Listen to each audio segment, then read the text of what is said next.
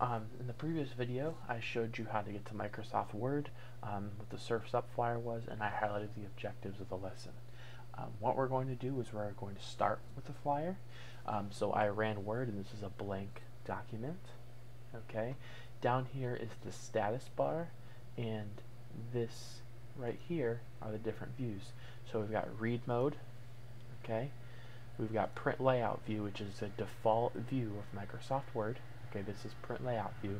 It's how it would look if you printed it out. And this is web layout. Okay, different types of views. This is the zoom slider right here. So if I want to get a little bit closer without changing my font, that's one of the big mistakes some of my students make is they're like, oh, I can't see it. I'm like, well, just change your zoom. Because if you change your font, it's going to print out weird. And you don't want that. Okay, so the first thing we're going to do is enter in text. Okay, so to begin creating the flyer, we're going to type the headline in the document window. And while I'm going through this, I'm actually going through the textbook. So if you want to go ahead and work ahead in front of me, that's fine. You can always rewind in case you miss something.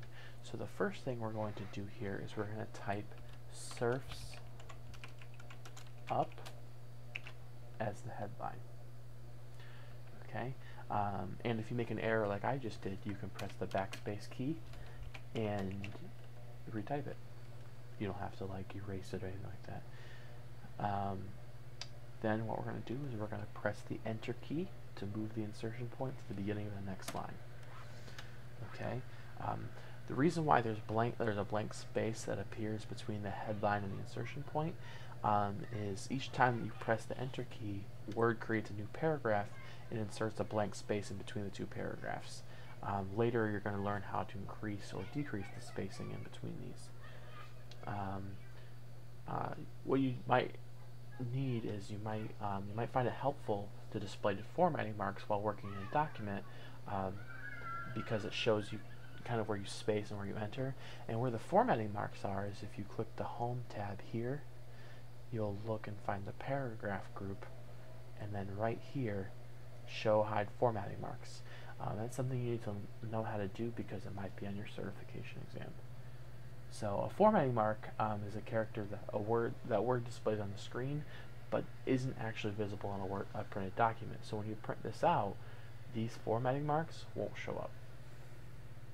Okay, so we went ahead and did the formatting marks.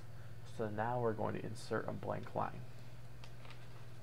Okay, so to enter a blank line in a document, you're going to press enter without typing any text on the line.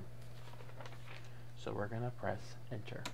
So if you see here, we've got a blank line here. Okay, as I was showing you before, this is the zoom slider. Okay, or you can go to view and you'll see the page width button right here. You can zoom the document so the width of the page matches the width of the window, so you can zoom it in like this, or you can do it to where you can see the entire page, or you can go back to 100%, or you can go to multiple pages, or whatever you need to do.